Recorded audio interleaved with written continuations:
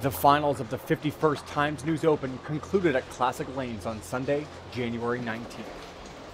After a good day of scoring at Westway Lanes, defending champion Mike Shady carried a 66-pin lead into the final 9 games of match play. Shady would expand that lead to 91 pins after Game 10, when the match between the leaders resulted in a 192-188 victory for Shady over Lee Amy Jr. Six-time champion Ron Palombi Jr. got off to a hot start, with a 268-214 win over Corey Bithell and a 279-182 win over Beaver Clark. With a 279-223 victory over Tom Petroff, Lou LaFuria threw his hat into the ring. It remained a 4-man race for a good part of the afternoon. After Game 11, Shady's lead was cut to 38 as Amy defeated good friend Chris Moffitt 236-224, while Tom Lytle was taking down Shady 256-214. Wins by Palombi and LaFuria meant that only 59 pins separated the top 4.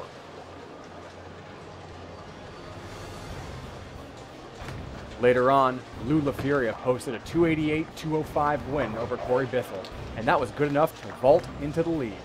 With Amy and Palombi dropping their matches, 4th place was now 103 pins back. In Game 14, Lee Amy bounced back with a 268-212 victory over Dave Style.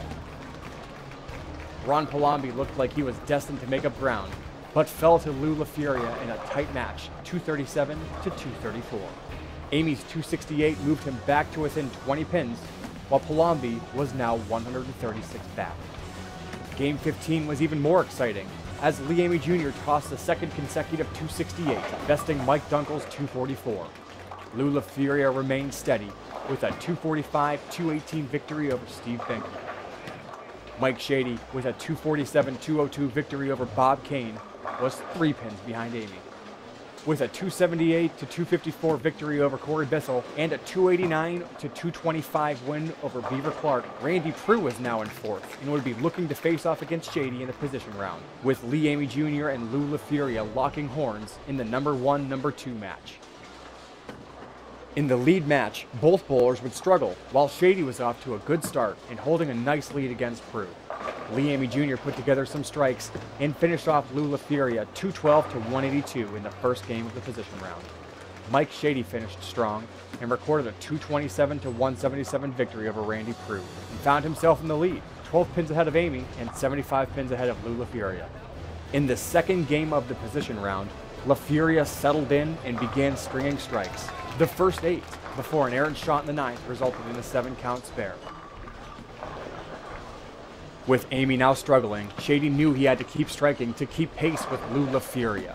After a spare in the first, he did just that, one strike after another. LaFuria finished off Lee Amy 277-209, while Mike Shady just kept on striking. He ended up with the high game of the day, a 290, and another victory, this time over Prue's 183.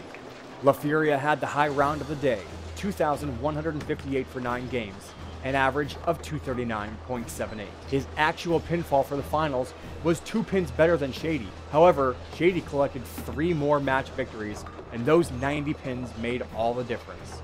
Mike Shady ended up with a 14-3 record, while Lou LaFuria, Lee Amy, Tom Lytle, and Randy Prue all sported records of 11-6.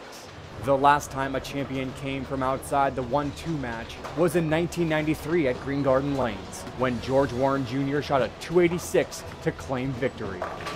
Here's a look at how everybody finished in the 2014 Times News Open.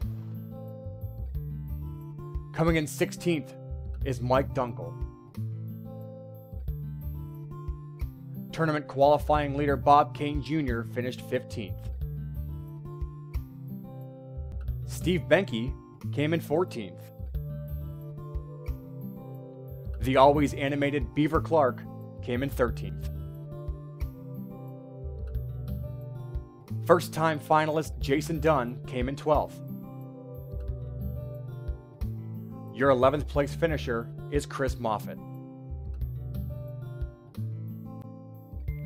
The other first-time finalist in the group is Dave Style, and he finished 10th. The 9th place finisher is Pat Malone. Tom Petroff came in 8th.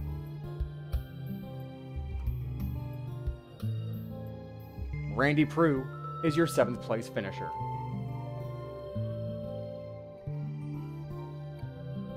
Coming in 6th is Tom Lytle. 6-time champion Ron Palombi Jr. finished 5th. Corey Bithell had another solid tournament and finished 4th. The record-breaking Lee Amy Jr. finished 3rd. Lou LaFuria is your runner-up. The 2014 Times News Open champion is Mike Shady. It was a fun day. It was a great tournament, competitive as always. Always a blessing to win in front of your family. All the room for me today was from side to side. I haven't played the lane like that almost since the mid '90s, and so I knew to get angled today, I had to play the hook to the right. And it's been a long time since I've kind of used a strategy like that, and I switched some different balls, and I finally kind of got it where I could get my ball to face up properly. And the last 3 or 4 games, once I got my hand to feel good in the ball, I started throwing it like I was yesterday, where I knew that, it's either going to be a ring 10 or it's going to be pretty close. I wanted to dedicate this tournament to Bill Straub, who had an aortic dissection last week and who almost died. And he's the reason I've won anything professionally. He's the reason I had success in college. I've had success at the USBC, why I can still compete at a high level. So, as I got into the later matches today, I kept hearing him saying, 1 shot at a time. Just ho-humming. I want you to post every shot. It's all about making quality shots.